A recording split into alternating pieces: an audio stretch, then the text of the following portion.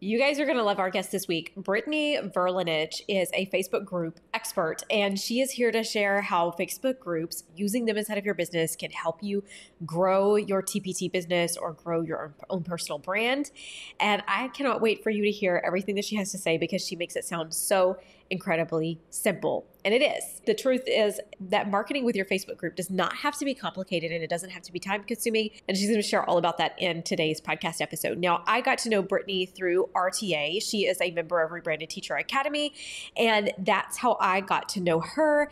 And in fact, she has a workshop inside of our RTA library all about how to grow your business with Facebook groups and how to get started with Facebook groups. And when I watched her workshop, I knew like I had to bring her on the podcast. I'm so excited for you guys to hear from her today as well. And without further ado, meet Brittany. Hey, Brittany, how are you? Hey, Lauren, I'm good. How about yourself? Good. I am so glad that you came on to chat today because I was looking a while back for people to come in, guest experts to come into RTA and to share about their areas of expertise, whether it's Instagram, Facebook groups, YouTube, podcasting, things like that. And Facebook group experts are really hard to come by. And I lucked out with you because you are a Facebook group expert, but you're also a member of RTA, which is really exciting. And so I'm so excited to chat with you and hear you share all about how Facebook groups have helped you grow your business and how other people can get started with Facebook groups as well. Well, thank you so much for having me. And I love your membership, by the way. It's great. Well, thank you. So let's talk about your TPT journey. Let's start with that. Talk to us about your TPT store. What's your niche? How long you've been selling on TPT? Just tell us a little bit about your TPT business in general. Sure. So I first started selling back in 2020. I think I was one of those many people who during the pandemic decided to open a store. And I actually have more than one store, which I know makes me probably a crazy person. But when I first started, I wanted to start with what I knew. So I made Google Classroom headers and I made lots of editable Google Docs because that's what I had made for my class. We had talked about like writing and things like that. And I found that was something that people were really craving during the pandemic.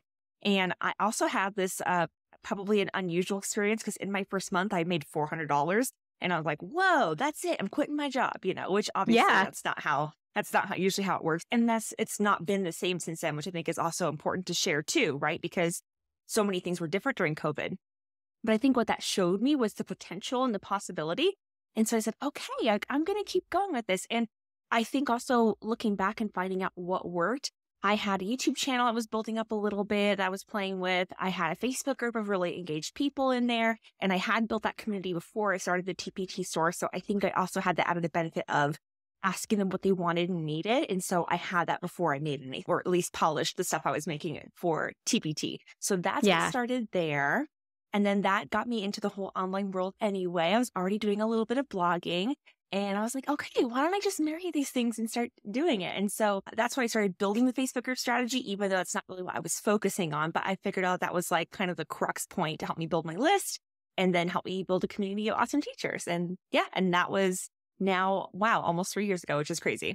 Wow. I know that's insane that it's been that long since the pandemic. But let's talk about, let's hone in. I want to hone in on a little something that you said. You kind of talked about how you realized that this was going to be the crux of your business, like the Facebook groups, like almost like everything was going to flow in and flow out of these Facebook groups. Was there a defining moment when something happened and you were like, this is where I'm going to put my energy and my effort, and this is why? Like where did you see increased revenue? Was it seeing increased subscribers to your email list? Like what specifically was it that you were like, okay, this is it? What was it about the Facebook groups? Yeah, well, I had built the Facebook group before, right? I had a community of teachers who love to travel. And so the TPT thing wasn't really on my radar at first because I didn't consider myself a teacher, if that makes sense. Like, I don't know, there's this vision that we all have to be Pinterest perfect and everything has to be super visually appealing and decorative and stuff.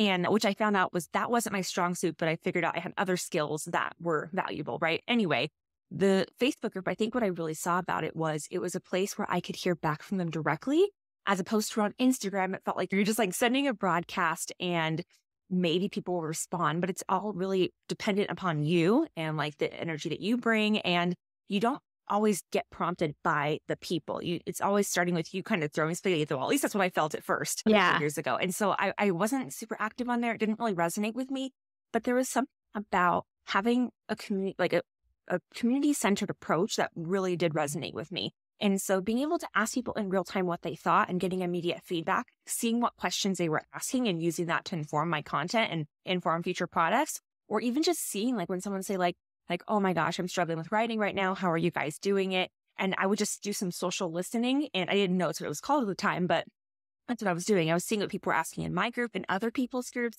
and then creating what I saw, or at least that I could create to solve their problems. And I think that's what it really was. It was like using other people's groups for social listening, paying attention to what people needed, and then having a community first approach, which I think made it easier to sell because then it wasn't like super pitchy all the time. You know what I mean? Because they had already built a relationship with me. I was going live in there once a week at that point. So they already knew me. And I think that made it a lot easier. Yeah. Okay. So let's talk about that. With this, you already had the Facebook group beforehand. And I think some people may hear that and may kind of be like, well, that's easier because you already had something to start with. But really, most people who have been selling on TPT for a while, they have an audience somewhere that they could maybe even push into that Facebook group and get some of those benefits that you're talking about, where they're getting feedback directly from their audience and they're having conversations, and it's not them having to be the person who's driving all of the engagement all the time. So pros and cons with that. But what was that transition like from switching from I'm just somebody here who's like a facilitator of conversations and I'm not trying to sell you anything, to then like, oh, just kidding, now I actually have something to sell you? What was that transition like for you? Yeah, that's a good question, because I do feel like that can kind of affect the energy and how you show up in a way. Like if you kind of like stutter or hold something back if you have something to sell. But I don't think I had that, because I really was just trying to help however I could. And also I had all this extra time that I know wasn't the case for everybody at the pandemic, but we were teaching from home. Actually, for the first 3 weeks, my school had no idea what we were doing. So I really wasn't even teaching. I don't know what we were doing, making packets, I guess. And I was like, I have all this free time for the first time in years. So I was even more engaged and active online because I was like, how can I help? Just like, what can I do? And I think that made it more well received. I also want to like do some counter to what you had said about like, well, what if I don't already have a community? Because I can totally understand someone hearing that and say, oh, she just got lucky. And, I want to be honest and say maybe there was an element of luck, but I did want to test that theory. So 2 years ago in April 2021, I did a completely separate brand and store. That's kind of where Math with Minis came from. And I just wanted to say, I want to do a competitive niche and see like if what I'm doing actually works, or was I just lucky? Because I wanted to see, I didn't want to say this is the answer, this works really well, if I had just had luck. So I did replicate it. And like just from like that and doing light stuff on Facebook groups, I was able to get my email list to about 500 people pretty quickly. So, and it fluctuated since then, right? When you sell emails, promotional, people unsubscribe and stuff. But I just want to say that like I did test that out, because I totally understand what you're saying about like you could just get lucky if that's what you're thinking. But I also want to challenge that and say everybody has different strengths. You're never really starting from zero. You always have strengths and skills that you're bringing from the classroom. You have your coworkers that you could use as like, hey, come join this community with me. I want you guys to help me inform future products. So none of us are really starting from scratch. We all have different skills and stuff that we're bringing to the table. Absolutely. And one of the things that I found about Facebook groups is that people search for Facebook groups. So you could even start with something that's super niched. You could start with 6th grade math teachers in your state. And you'll find that some people, they just find it organically. They start searching for groups. They're looking for information and they'll find you. And you don't necessarily have to have, you don't have to have feelers out there. You don't have to have social media or email or YouTube or podcasting or anything like that to drive traffic, although it is very helpful. So, but let's talk about the first Facebook group, the very first Facebook group that you built. How did those people find you? Because did they find you organically through Facebook search, or did they find you from your blog? Where were they coming from? So a little bit of both. So my first one, my first one wasn't related to business, right? It was more of a shared hobby or interest. It was teachers who love to travel. And so I had told people that I knew online, that teachers who were into that. I said, hey, come join me. I'm making a group for us. So when we go on trips and stuff, we can travel together, which it was what it was, right? That's literally what it was. And when they liked that, they started inviting other people. So that helped.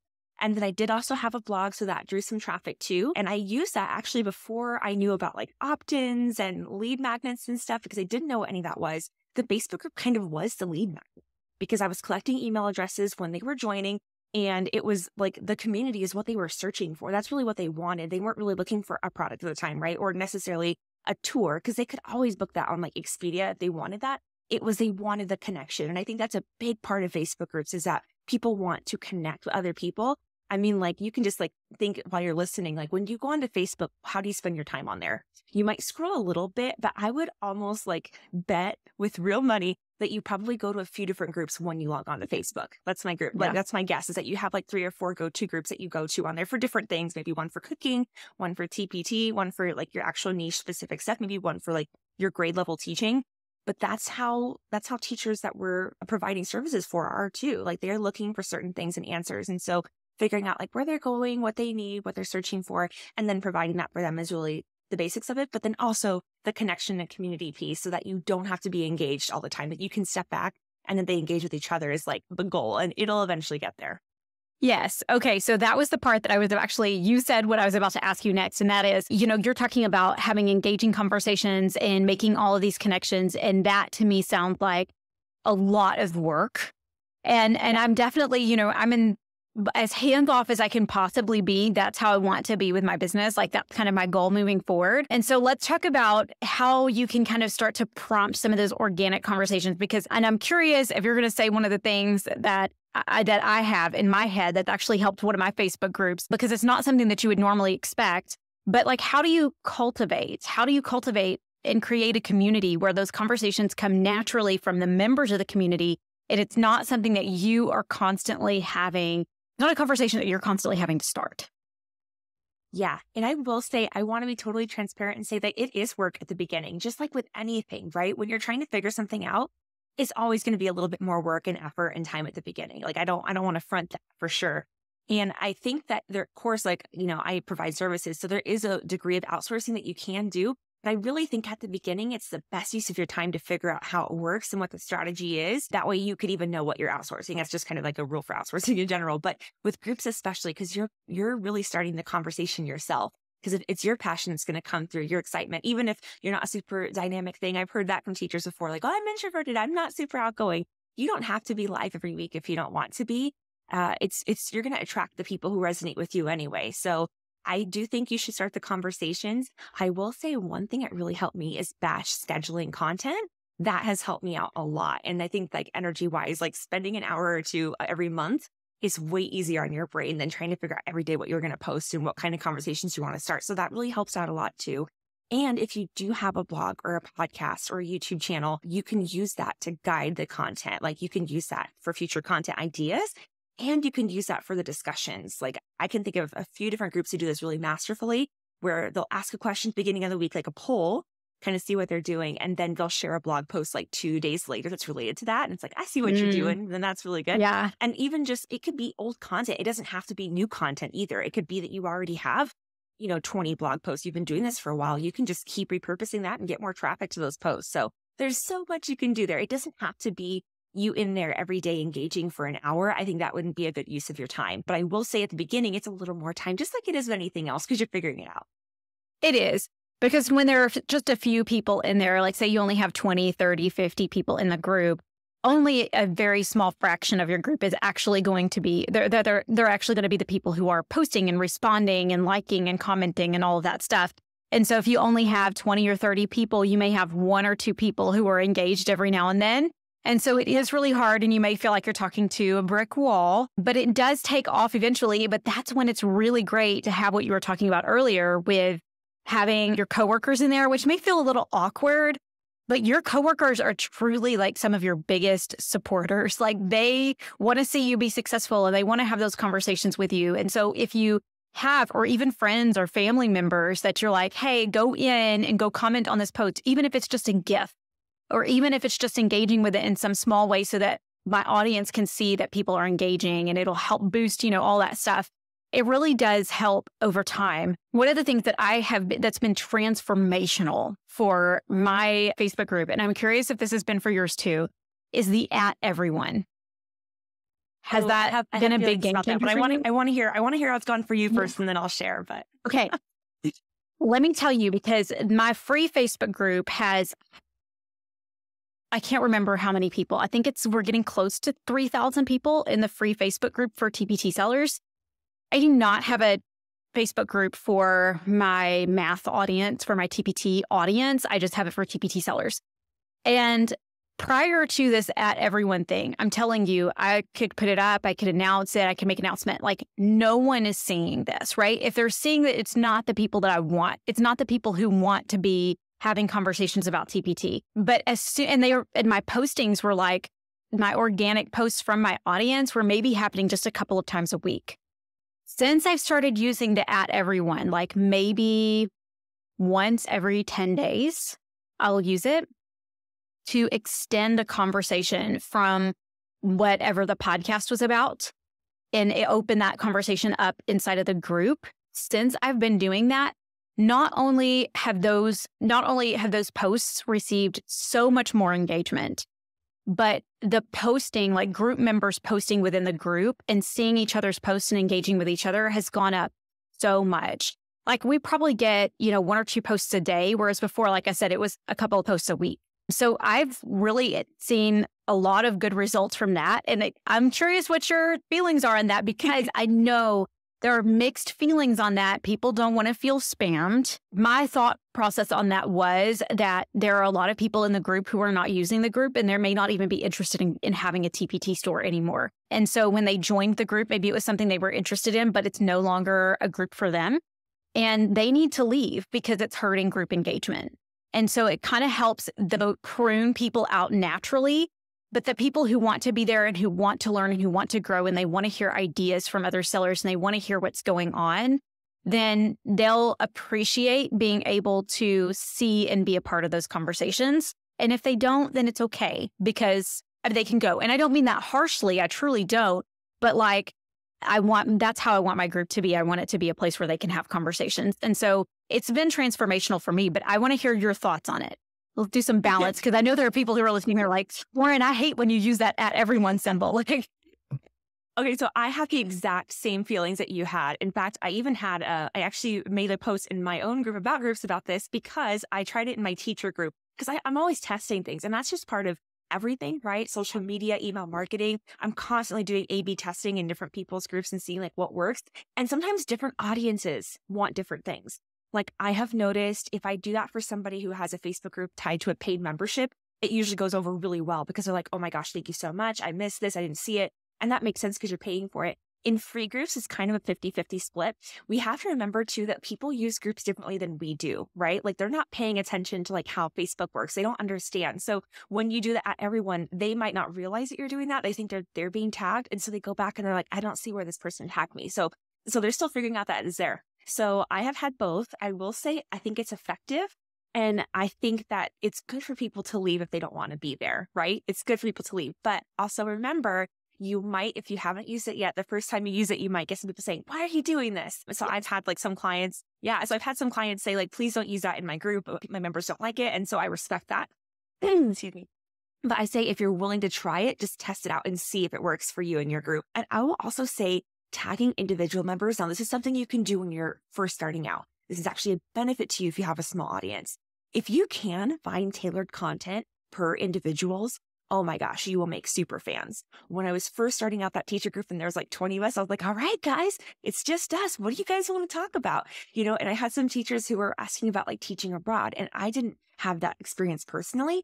But I would go like find an article or someone I did know and say, oh my gosh, like, Sydney, I saw this and thought of you. You would love this. And doing a little like 5 minutes to do that when you have such a small audience is something that is so, so impactful for them. So that's a way you can build those super fans really quickly. If you're just starting out and you're not sure what to do, I will say if you do have a big group, or if you've made a pivot, like maybe you were like a math person before and now you're switching to ELA, the everyone tag could be a really good chance to let everybody know like, hey, are you in or you're out?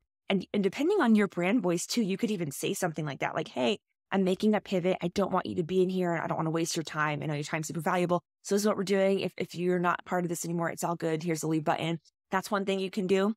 Another thing, if you want to increase engagement, I actually friend request a lot of people who join my groups, which I know not everybody wants to do that. Everybody uses Facebook differently, but I see Facebook as a marketing tool. So I will friend request them.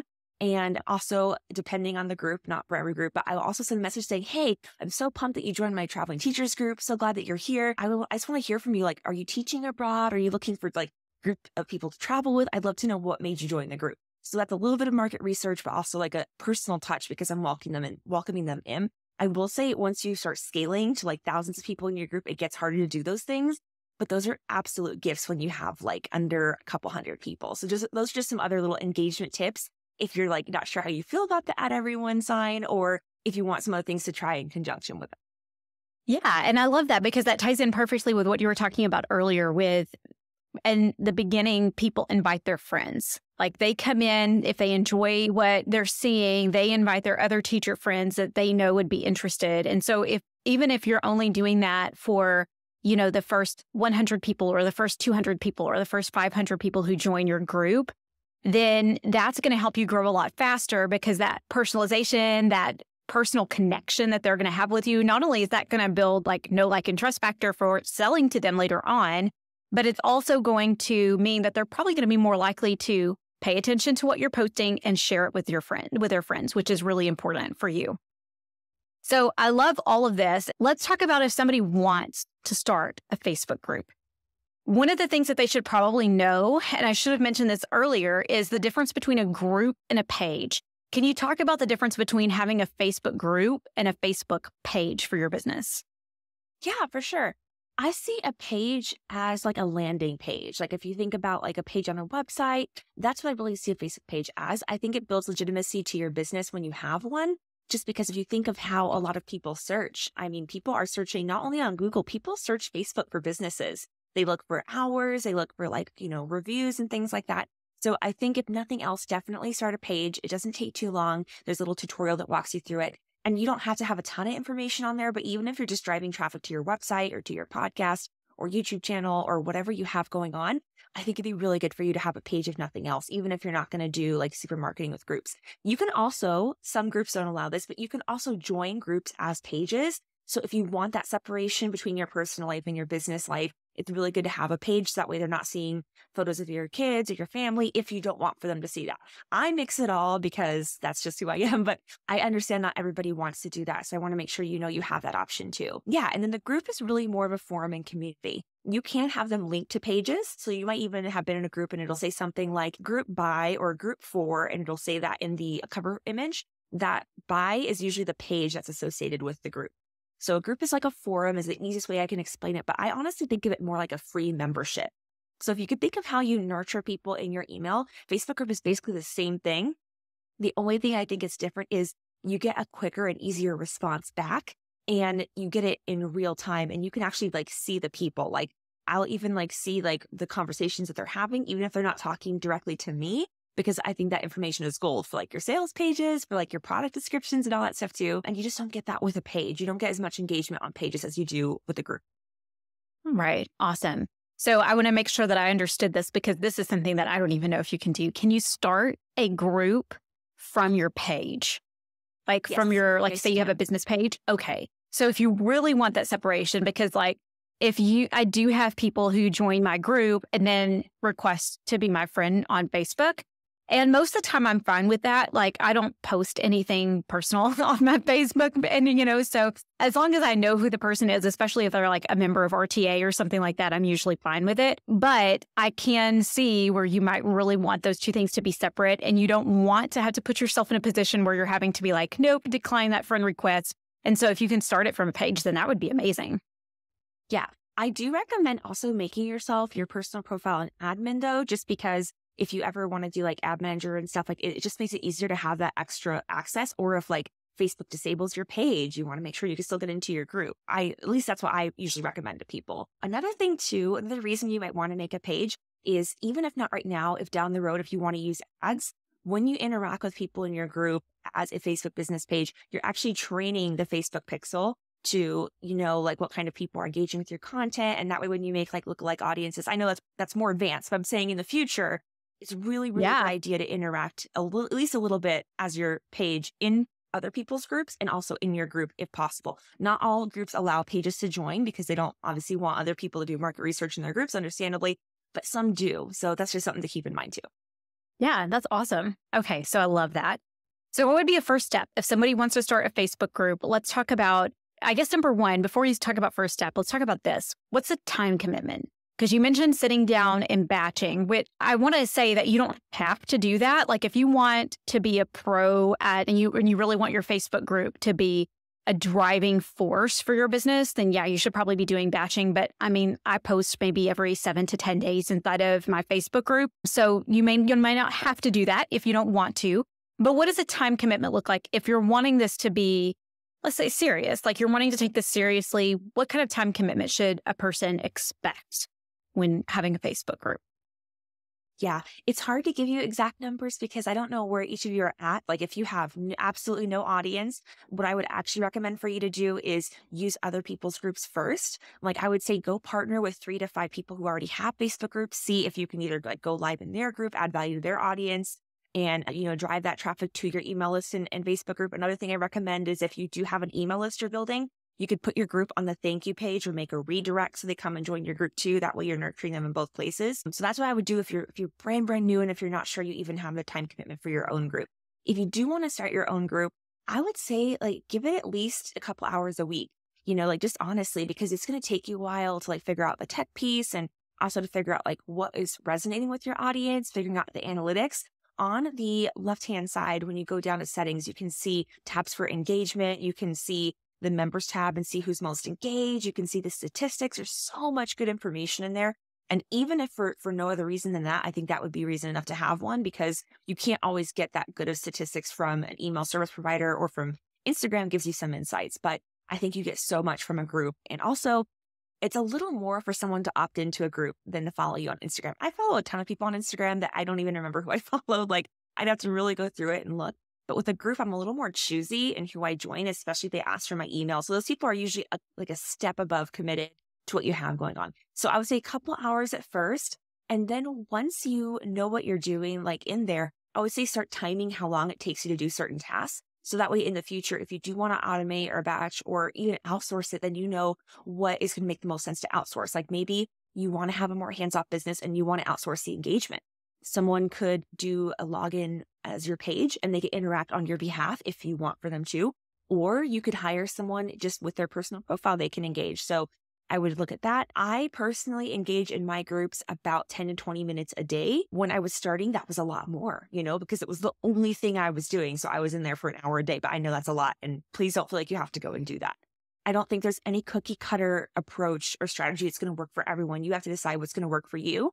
And also depending on like what you want to drive traffic to, it's going to be different. Like if you have a blog post, then maybe you do want to schedule them out because you want to have the links in there. And then if you're like focusing on your TPT store, like you want them to come follow your store, maybe you schedule that post every week, asking them to come follow your store. So that way they get your note to followers too. So I think you have to figure out what your goals are, where you want to drive traffic to, and how much time you have to commit. Start with that and then think, what can I do reasonably in this time? It's going to keep it fun and not burn me out. So that was a long way of saying it depends. Sorry.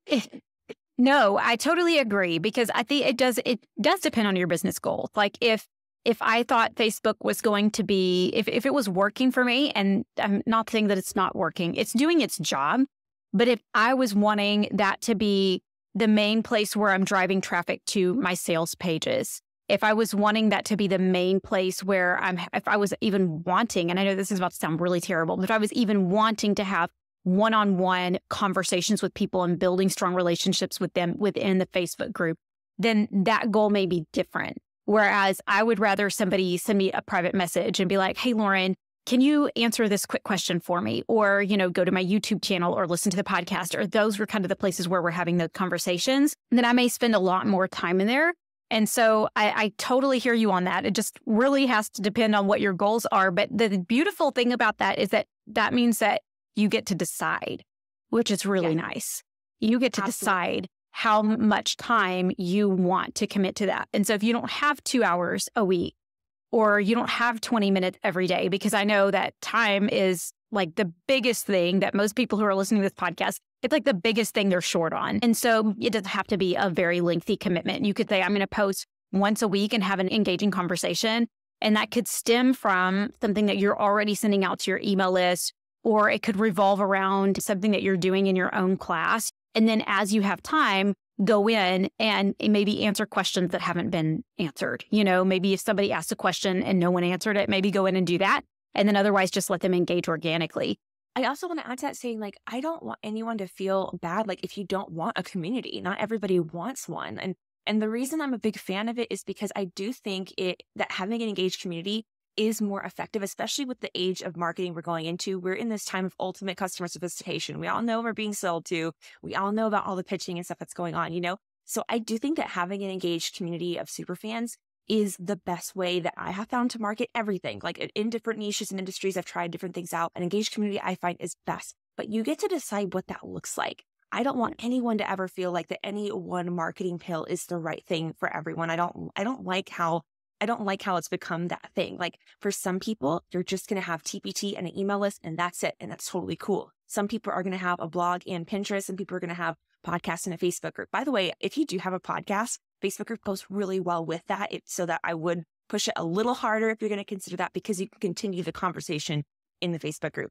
But I also have had people say like, I don't really know if I want that. And I would tell them, it's okay if you don't. I don't think that there's any right one way to market, as long as you're thinking about what is your overall funnel and where do you want people to take them through. You could do a whole funnel on TPT, product listing, without even going off of there. Yep. So I'm not here to convince anybody to start a group, but I do think if you want a community, a Facebook group is the best free tool out there for right now. And you know what? Follow me. I might tell you in 6 months, if I find a better tool, I'll let you guys know what it is. But as of right now, Facebook groups are where it's at. Yeah. And it's been around for a long time. So it's not like Clubhouse, which popped up and kind of dwindled, or Twitter was really big for a while. Is Twitter still big? I mean, I know people are going to say yes, but in education, is Twitter still a big thing? I think it is in the academic world. And okay, like my husband is really like on Twitter all the time. And I'm always interested when I see, and I'm always interested to see like what he finds on there. I'm like, yeah, she's some pretty interesting content. Also, Elon Musk is like heading up Twitter now. So I'm curious to see what'll happen with Twitter the next few months. But I guess I've never really been on there because I've never considered myself a super academic seller. But if that is you, like if you have several master's degrees or a doctorate degree and you're like, I really want to like change the way we look at reading or something like that, like that's your goal with your story and your brand, then maybe you should be on Twitter. And, you could use Twitter to drive traffic to that too. But I don't know a lot about Twitter, so I can't really answer. No, I don't either. I just know my husband is on there a lot. And of course, the whole Elon Musk thing, that's been a really big deal. And I'm also curious. That's literally the only thing that I'm curious about, is to see what all is going to transpire within the next several weeks. That has nothing to do with the Facebook groups, but things like Twitter or maybe TikTok, all those things. That TikTok has been around for a while, but I don't see a lot of established TPT sellers saying TikTok is where it's at. And I do know that there are some people who are seeing a lot of success with that. But my whole thing here is that Facebook groups have been around for a long time. People have been using them for a really long time to help them grow their business. And I don't think that this is going to be something that you're going to start today, and then 2 years from now, you're going to be like, wow, that was a total waste of time because nobody's in Facebook groups anymore. Like they've kind of stood the test of time and they've kind of proven themselves, much in the same way that like online forums, were a really big thing. It's still the same feel of people coming in, starting conversations and talking back and forth with each other, having that sense of community. So let's talk about just briefly, what are a few things that you would post? Let's say that you're starting a Facebook page, or group, you're starting a Facebook group, you're starting it from scratch.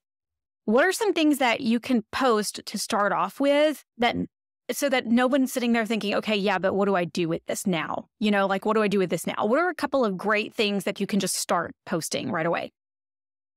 Yeah. So I would have like your opt-in in there, your freebie, your lead magnet, whatever you have to drive traffic to your email list. Like, I think that's really important because you want to have different touch points, right? So like when I'm setting up my groups, I always have a link to a freebie in the cover photo. If you click on edit, sorry, I'm moving. I guess you can't see because it's a podcast, but I'm like miming it. But if you have like a cover photo, you can click edit there and you can put a freebie opt-in link. So that would be one part where you could get that.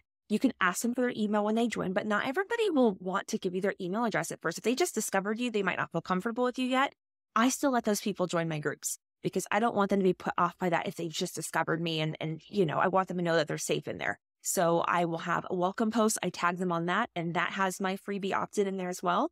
And I do recommend, I know not everybody's going to like this, but I recommend having a welcome video, even if it's 2 minutes. I know that a lot of people don't like putting their face on video, but if you can, it doesn't have to be anything, super edited. It could just be a Facebook Live that you just tag people on.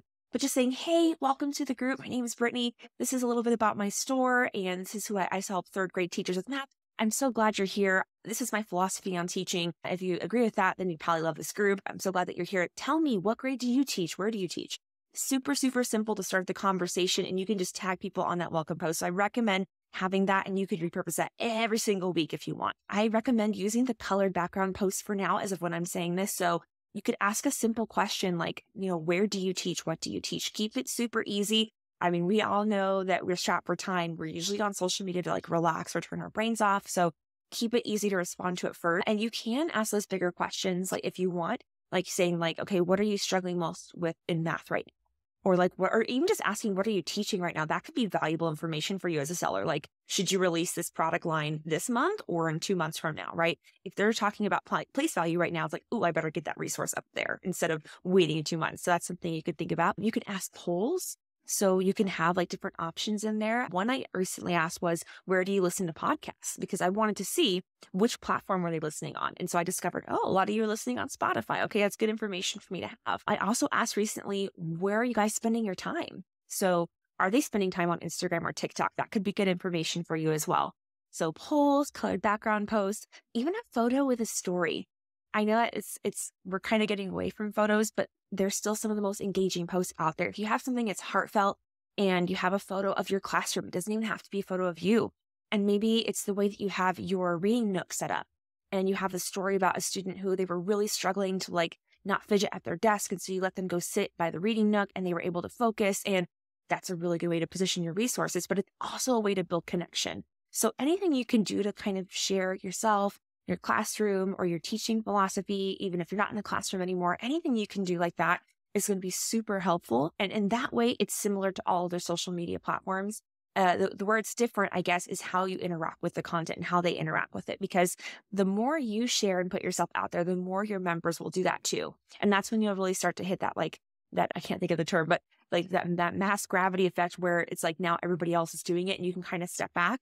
So I would say, think about, where do you want your group? What do you want your group to be? Do you want it to feel supportive, where people can be vulnerable? Do you want it to be a place where people can ask really academic questions and get well-researched answers with links to articles? If you think about what you want to position yourself, it's a little bit of a branding question, but also what people want from the group.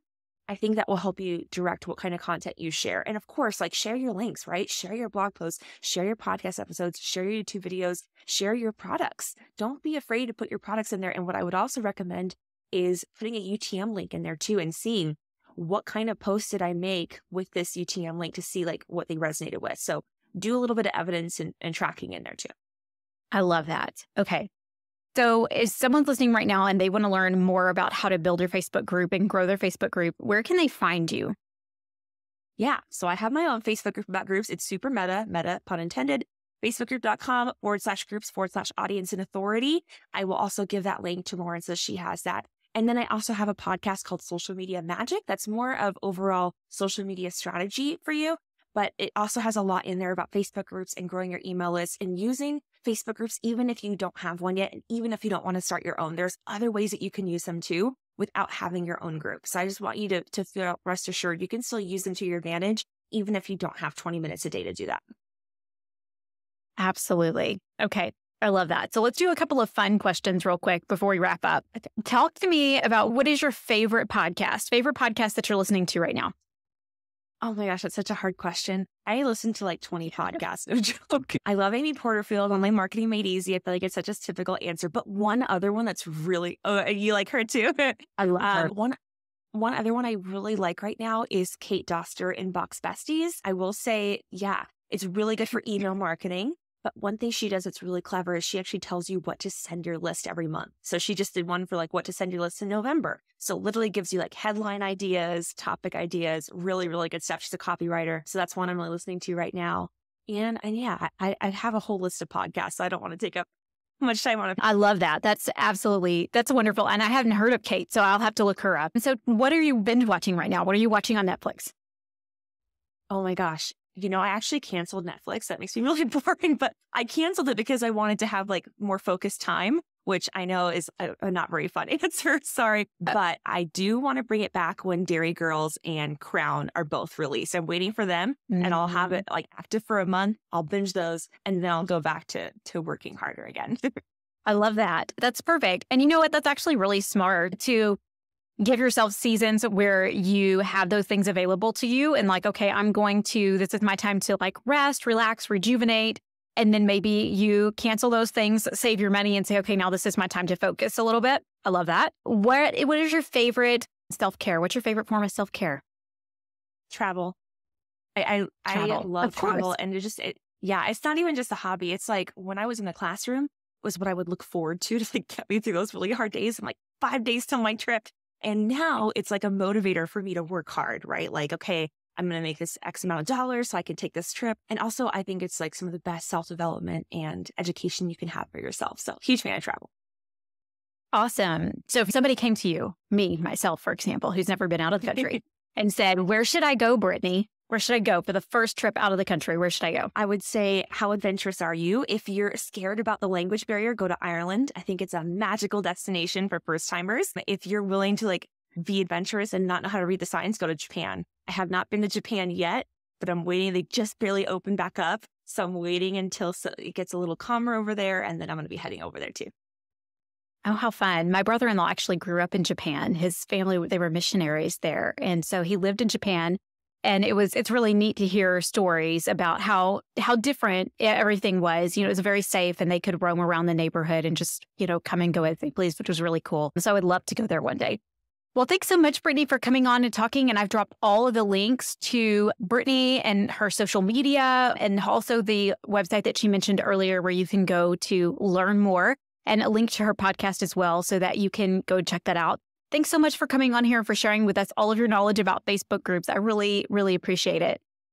Of course. Thanks so much for having me, Lauren. If you want to connect with Brittany and grab her ultimate list of Facebook groups for TPT sellers or grab her free Facebook group growth guide, you can do that through the links down inside of the description. You can also connect with her on Instagram and through her Facebook group. You'll also find Brittany at Teacher Sellers Summit this summer. Myself and Brooklyn McCarley, we are hosting a one-of-a-kind conference this summer, July 6th through 9th. It's going to be virtual for teacher sellers, all about building your business, not only on Teachers Pay Teachers, but also growing in other areas. From selling on your own website and bringing in tax experts to talk to you about how to do just that, to launching your own membership course, or just becoming more successful on TPT. The Teacher Seller Summit is a conference that I am really thrilled and excited about. And Brittany is going to be one of our speakers who's going to be talking about how to passively build your email list through social media marketing. That is like not actively marketing on social media, but like passively marketing on social media. And I'm so excited for that session. Tickets do not go on sale for Teacher Seller Summit for a little while, but if you're interested in being on the wait list so that you can find out when those tickets go on sale, then you can sign up for that in the link down in the description as well. By way of update, TPT did release their updated guidelines for search engine optimization and best practices with search this past week. And you can find all of the details on that in TPT University. And I'll be going over that in detail this coming week on the podcast. So be looking forward to that. If you enjoyed this video, make sure you to like it and subscribe. I put out weekly content for teacher entrepreneurs, helping you grow your business in a way that's purposeful and sustainable. And I will see you in the next video.